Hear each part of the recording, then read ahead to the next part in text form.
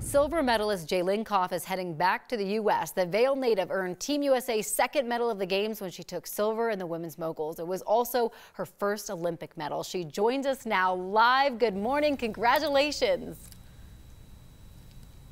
Hi, thank you so much. So how are you feeling right now coming home with silver?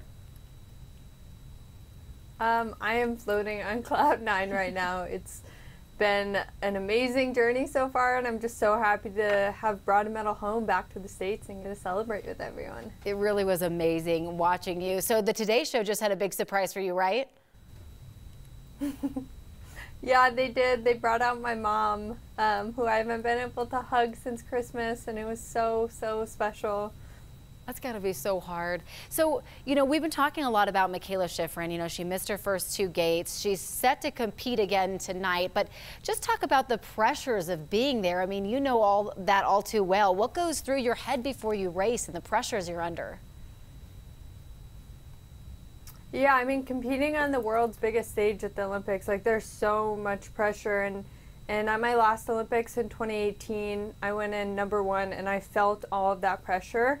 And it's really hard to be able to deal with mentally, and it's just really hard to compete at that level and be in the right headspace. And I feel really lucky that I was able to get in such a headspace for this Olympics. Yeah. And then to add to it, of course, you have all the COVID policies in place too, which I'm sure just made it even more of a tough thing to get through.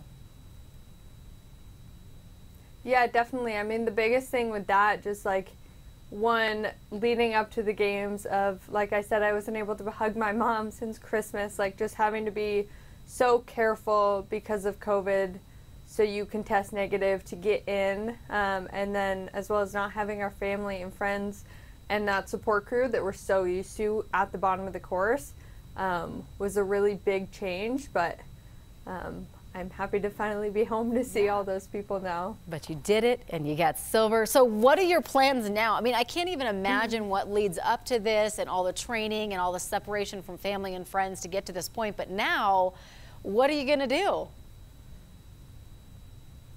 I'm going to go home and celebrate with everyone, go back to Teton Valley and Park City, and just, see all those family and friends and celebrate with them.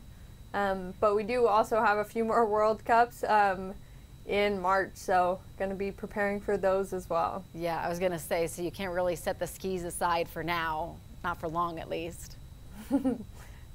Yeah, the season is not over, but we do have some time off to celebrate.